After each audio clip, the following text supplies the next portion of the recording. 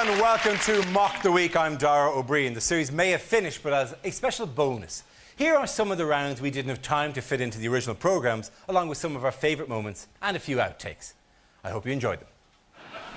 There were protests around the world over an offensive cartoon about the Prophet Muhammad, originally printed in a Danish newspaper. In Beirut, the Danish embassy was set alight, and as the flames reached the kittens... Let's do that again. The flames did not reach the kittens. What are you doing in this Danish embassy? Meow! The beautiful human interest story of just kittens pawing at the window. But who shall save the kittens? I know, the Powerpuff Girls. All right. There were protests around the world over an offensive cartoon about the Prophet Muhammad, originally printed in a Danish newspaper. In Beirut, the Danish embassy was set alight, and for sakes, all I can see are their little faces.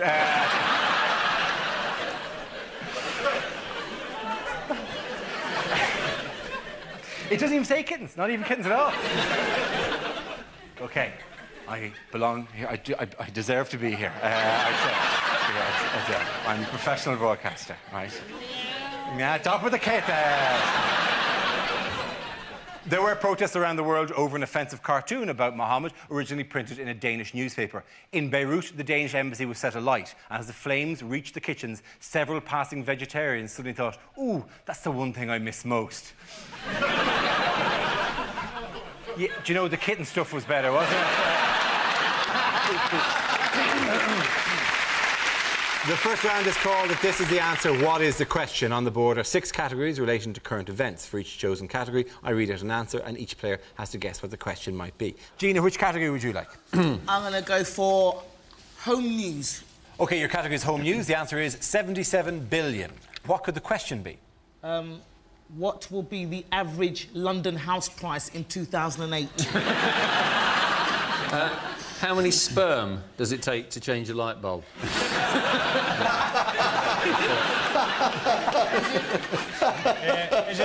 Is it according to the Daily Mail how many asylum seekers are there in Britain? I think this is the number that Stephen Hawking can count up to before his battery runs out.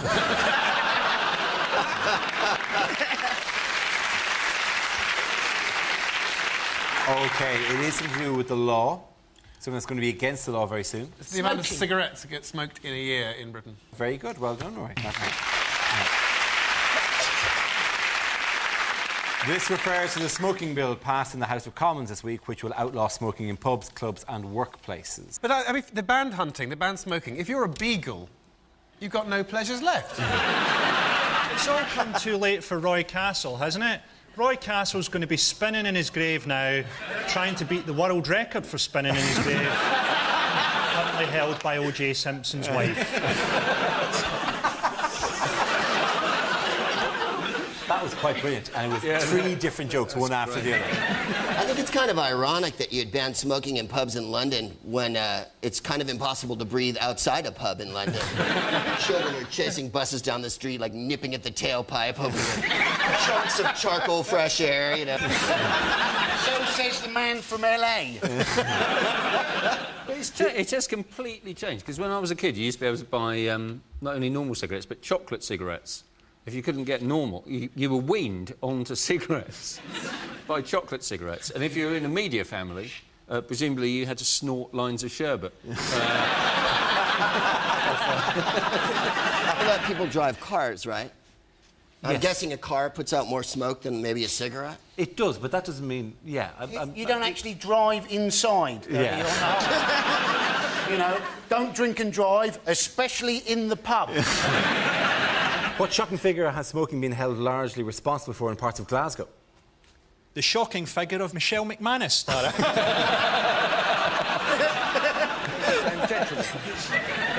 It's the life expectancy of 54. It is just below 54 in parts of Glasgow. Yeah. The Carlton? And if you've ever been to the Carlton, you'll realise that's maybe a bit long. It's got a lower life expectancy than Iraq, and the really galling thing is that Iraqis also get to watch a better standard of football. The Guardian illustrated the story with this photo from a Glasgow pub of schoolboy Paul Macmillan. How have they managed to get the moon inside the room? This is Glasgow's version of the Lord of the Rings. Aye, I'm a wee elf. I don't understand that at all. Also, somebody ought to tell him that his shoulder's on fire. It's all very well making jokes about this guy, but I'm going to be the one wandering around the streets of Glasgow where he's sitting on the lookout for me with his little hobbit friends. Has the bloke next to him vaporised completely? Yeah. His head The next round is called Between the Lines. Rory and Hugh, can you make your way to the Mock the Week press pit? In this round, one player takes the role of a person in the news giving a press conference, while the other says what they really mean. Rory, you're England football manager Sven-Göran Eriksson, talking about recent events. Well, hello, ladies and gentlemen. Hello, ladies.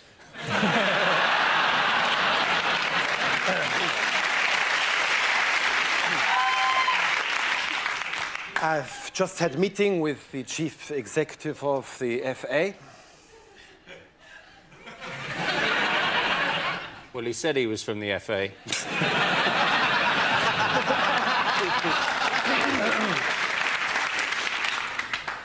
We reached a very amicable settlement. I'm rich! When I took on this job, I knew exactly how much it involved. $4.5 million a year. We'll do well in the World Cup. We've got an excellent squad.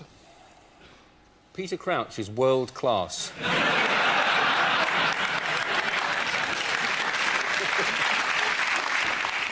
I would like to reassure you that my mind is very much on the job.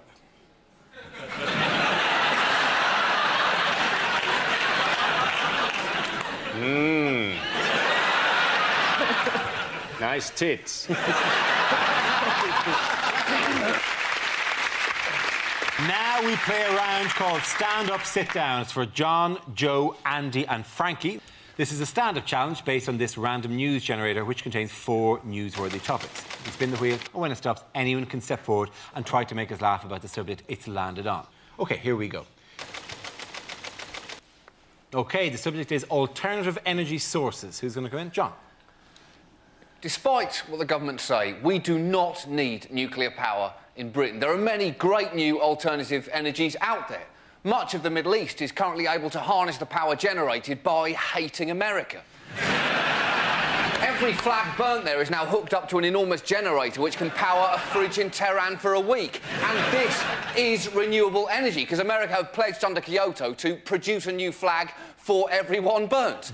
So, in winding the entire planet up, they are in fact pioneers in easing our reliance on fossil fuels. And we've got to do something.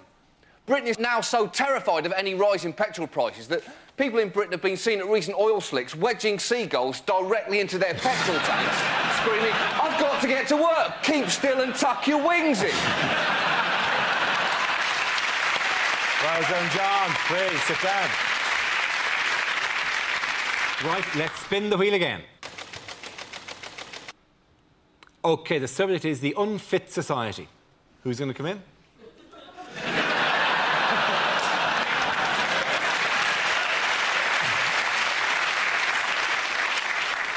Yeah, all right. I'm one of those unfit people. I'm in my 40s. I've done no exercise since I was 0. And panicked recently. Went to see my GP and said, look, what can I do so I don't die when I'm 50? And he said, well, exercise-wise, start slowly, do something 2 or 3 times a week that gets you slightly out of breath. So, started smoking again. Joe, sit down. Very good. OK, Frankie and Andy, you're going to go head-to-head on this topic. Let's spin the wheel again. OK, so war on terror. Who wants to go first? Andy? Yes, the war on terror. The Americans have said, you know, they're worried that Iraq is their new Vietnam. Let's hope not. Otherwise, we're in for some shit movies in about 10 years' time. Good man, Andy. Well done. Andy Parsons there. On the same topic, Frankie, it's your turn. Apparently, in America, they're building a big tower on the site of September 11th, Freedom Tower, and they're looking at ways of trying to make it terrorist-proof. I think they should have just built a giant mosque. No one's going to fly into that, are they?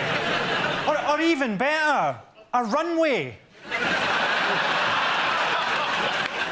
How galling would it be if you hijacked a plane, then had to come in and make a textbook landing? They're always going, oh, don't deal with terrorists. We mustn't deal with terrorists. Let's deal with them. What's Al offering you boys? 100 virgins? We'll give you 50 slags. Or 2 women from Dundee. It is to do with the visitor to London. Oh, it's the whale. It's the whale. It's the whale, yes. The actual answer... I've no sympathy for this whale. It died of dehydration. In a river. They're supposed to be nearly as intelligent as man, whales. And this whale died of dehydration. Well, to be fair, the whale didn't request being removed from the river. The whale probably, if asked, if consulted at any stage about what are the major health problems that you could face while being removed from the river, dehydration, he probably would...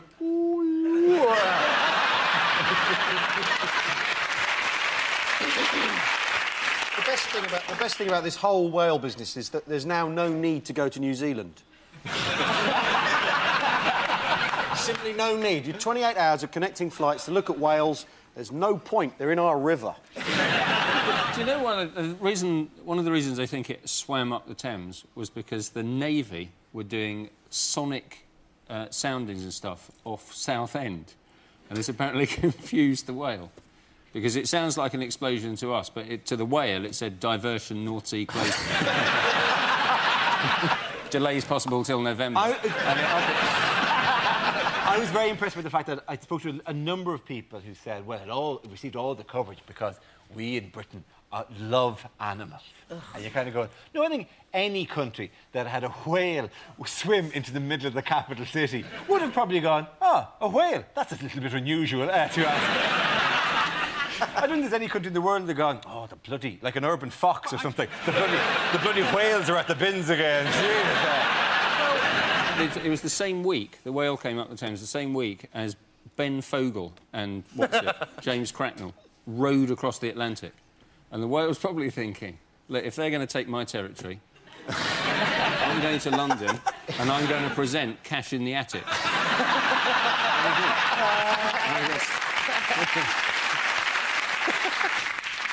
This week on Cash in the Attic. Well, yes, it was my mother's originally. But we're hoping to raise money for a holiday in Australia. I think it was weird that they were thinking... One of the plans was to use whale song to lure the whale back out to sea. But we don't know what a whale song means. We have no idea. Anything by Dido will do. Yeah, exactly. As an emergency measure, they could have slowly moved Enya up the river from Kingston, playing her I think they music, should do that anyway. driving the whale. Let's do that anyway as a memorial to the whale's memory, Dara. Or let's make a memorial for the whale by putting it in the EastEnders title sequence. Is it not very selective as well that they gave the whale a name? That it was called Wally or Whaley? What was the mistake with the names? Well, because you give a whale a name, but you don't. When a dingo has eaten some children in Australia, you don't say. Well, you don't. Davy the dingo. Well, generally, you give the name to anthropomorphise, to give it to see that it reflects some great human qualities like bravery or getting lost. Yeah. But eating small children isn't really the kind of thing you want to have. Oh, little Teddy the dingo, you're all full up now, aren't you? Exactly. The Sunday Times helpfully ran a map of the whale's route, which we can show here. That's the whale, which is, the river, basically. Just in case you're going, if I was going to Battersea from East London, I wouldn't have gone that way. After the whale sadly died, some criticised the rescue operation. Let's face it, a whale needs to be winched onto the barge like it needs a hole in the head. I thought that was sweet, that particular one. To be fair, the whale only received the same treatment as any NHS patient, dying on the trolley 36 hours after first being seen.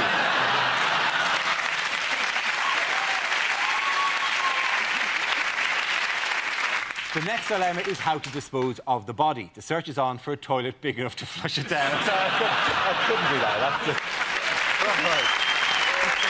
Our next round is called Newsreel. We'll play in a recent piece of news footage featuring some of the world's major figures and ask Rory to voice the characters. This week, Rory, you'll be Tony Blair and Gordon Brown, making a recent announcement. I'm running the country, he's not. Just a word. I think it's important that you understand these are the real decisions that affect the future of the country.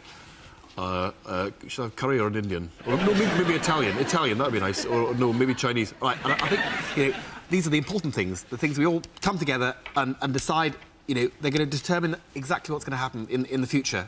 And those decisions, pink for the upstairs bedroom, green for the downstairs... And that's what I'm saying to you simply here. And, you know, we've all gathered here. We've got a number of people. There's a man there who, I think his hair was black when we started. But, look, I agree with everything he says, not because I actually agree, but because it's a better chance of me taking over when he's actually finished. Here, you believe that, you believe anything? Hi. Hi. You got your head the wrong way around. I love the Smurfs. Yeah, great. The original deal, he said 3 months. And then, of course, we fell out about that. But I think he will be out quite soon. I honestly do. I'm sorry, you know, I said I'll move when the house is ready. The trouble is I gave the contract to Multiplex, right? OK, so it could be another 18 months. These two Muslims walk in a bar, OK? Thank you. Can you please make your way to the performance area so we can see your dating video? Hello. I'm looking for a woman with massive tits. So that she won't be intimidated by mine. I'm looking for a lady who can share the good times and the council tax. I've taken a lot of care with my appearance. I've taken care to appear like a cartoon dog who's accidentally swallowed a pickle. I've always wanted to have sex in a car, and I've got two. So I reckon if we park them side by side and take the doors off, I could just about manage it. So get in touch if you fancy friendship or something more, by which I mean intercourse. Would anyone like to give us a guess there? Well, I think we think it was John Prescott. Yeah, and we think that too. Yeah, there you go. John Prescott. Frankie, come back here. Well done. Yes, that was, of course, Lonely Heart John Prescott, who performed a spectacular U-turn this week when he decided to throw his weight behind the government's education reforms after publicly criticising them. What was John Prescott up to last week in this photo? This was when he'd just fallen through a Stargate. He'd been doing some policy measures in ancient Egypt and then woof! Quantum leap straight into a kids' 100 metres final. How far into the 100 metres final is he there? A yard, I think. Essentially, yeah. He is actually, yeah, he's just taken off. Is it not a mark of some stupidity that he seems to be kind of reaching for the line with 99 metres to go? I think it was. The Prescott dip. Actually, about 3 yards later, this is what he looked like. To be fair to him, he pulled a muscle. Right? He hasn't sufficiently warmed up. He seems to become an exercise mistake. He seems to have become an awful lot shorter as well. He looks like he's offering an unusual service to one of his juniors. Why did he do it, though? I mean, why do politicians do these stupid, humiliating things? Because he's supposed to be busy. I mean, we all know he's, an embarrassment and the government, are looking for a place to bury him. But nominally, he's the Deputy Prime Minister. And he turns up at a school and joins in with a race? He's depicting himself as a moron. Now, maybe he is a moron, but there should at least be a team of people round him trying to stop him looking quite the moron he clearly is. Clearly, there are 3 advisors there. Going, what the hell? You joined in with the race, you wanker. They're children. You were wearing your coat. Of course you pulled a muscle, you fat git.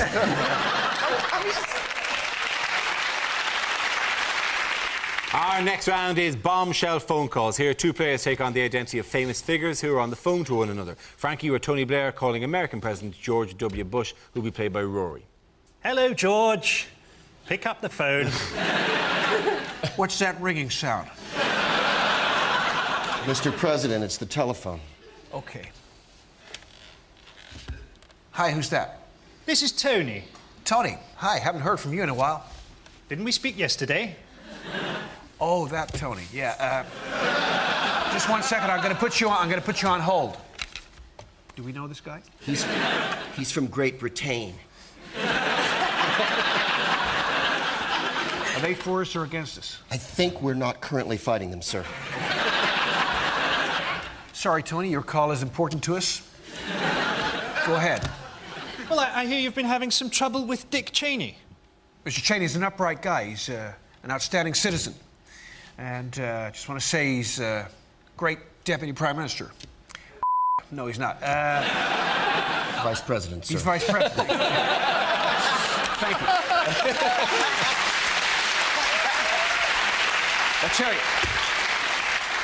I'll tell you, every world leader could do with a dick as their deputy. Well, I've certainly got one. They tell me you're going to stand down soon. So tell me about Gordon. Can we trust him? I'm sure we can. Arrange a meeting with Gordon and the I can't speak either. Arrange a meeting with Gordon and the Lizard Masters. I'm sorry, did you say Lizard Masters? I have to say, George, this impression is uncanny.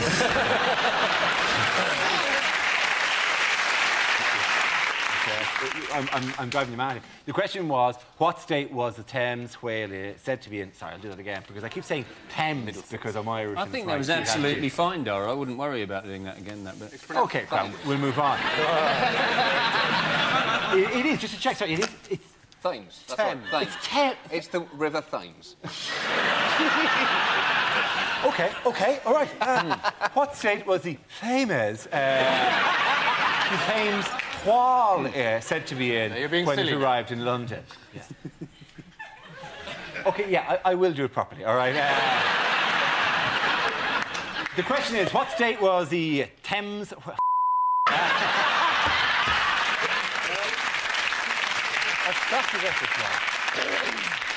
You've hit the Thames barrier, haven't you? Yeah, I have, yeah. The question is, what state was the Thames whale said to be in when it arrived in Lundone? I'm sorry. Come resist it. Let's do it again. Does anyone know just the amount of shouting there is in my earpiece going, could we please move on? Could we? Is there any chance we could not do the entire recording about how Goring killed himself by first extracting a cyanide tablet from his own faeces? Is there any chance, Dara, you could keep some control over the show so it's broadcastable at some stage? Could you? They're even shouting at this bit. Stop doing the bit where you mock us for shouting in their ear. Now we come to our final quickfire round called Scenes We'd Like to See. This is for everyone, so if you can make your way over to the performance area, please. I call out ideas for scenarios we'd love to see, and the performers come in with their suggestions. OK, here we go. The first subject is cliffhanger lines from a political soap opera. I'm John F. Kennedy. I've been in the shower. Did I miss anything? Hey, Condoleezza. I think I pressed the wrong button.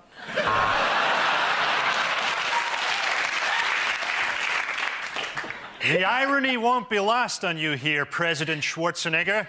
I'm from the future, and I'm here to stop you from destroying the world.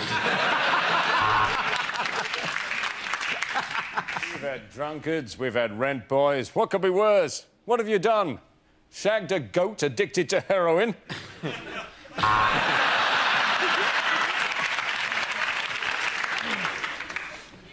I'm sorry I missed your vote on sustainable agriculture. I'm afraid I was busy sleeping with your wife.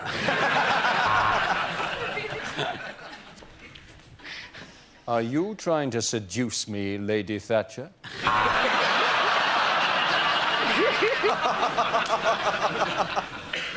So, what do you say, George? Just you and me and Brokeback Mountain.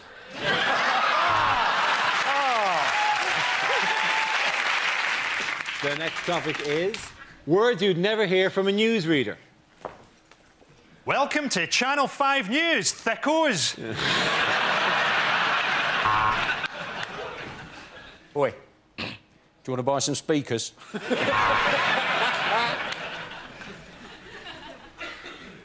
Too revolting to describe. But let's have a go anyway. Basically... The two youths convicted this morning got what they deserved.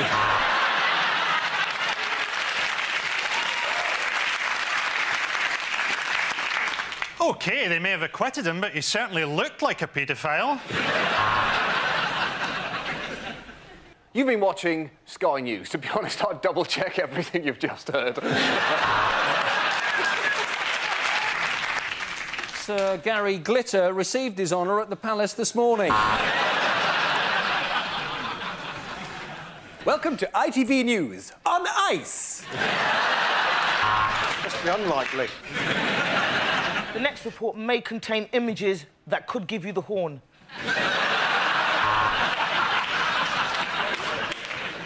In this next report, Jerry Adams is voiced by an actor, Samuel L. Jackson.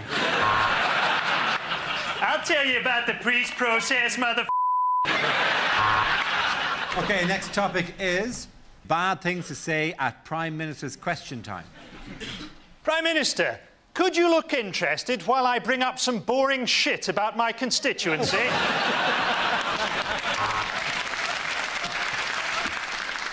Is this going to take long? Because I've got an appointment with a rent boy in half an hour. Can I ask the Prime Minister, are you paying too much for car insurance? We've got one, we've got two more poofs than you. Could I ask the Prime Minister, when are you going to retire, you bastard? Prime Minister, my first is in P, but not in canoe. What am I? The next topic is unlikely things for a TV announcer to say. For those of you of a nervous disposition, you may be disturbed to know that your television is off and I'm speaking to you from inside your own head.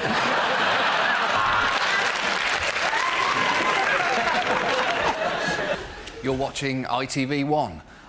Why are you doing that? I've got the listings in front of me and we've got nothing. Nothing. Well, that's it. Don't forget that BBC 24 goes through the night, as do I.